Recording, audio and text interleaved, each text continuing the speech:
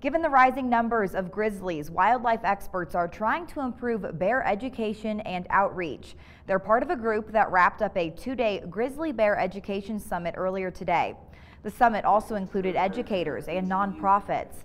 They all looked at what's being done currently and how groups and agencies can work together better.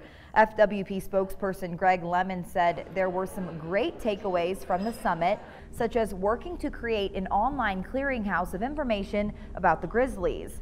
Wildlife experts estimate more than 1,800 grizzlies live in the greater Yellowstone and northern Continental Divide ecosystems that make up Montana, Idaho, and Wyoming. Lemon says education is one of the best tools to cut back on future conflicts.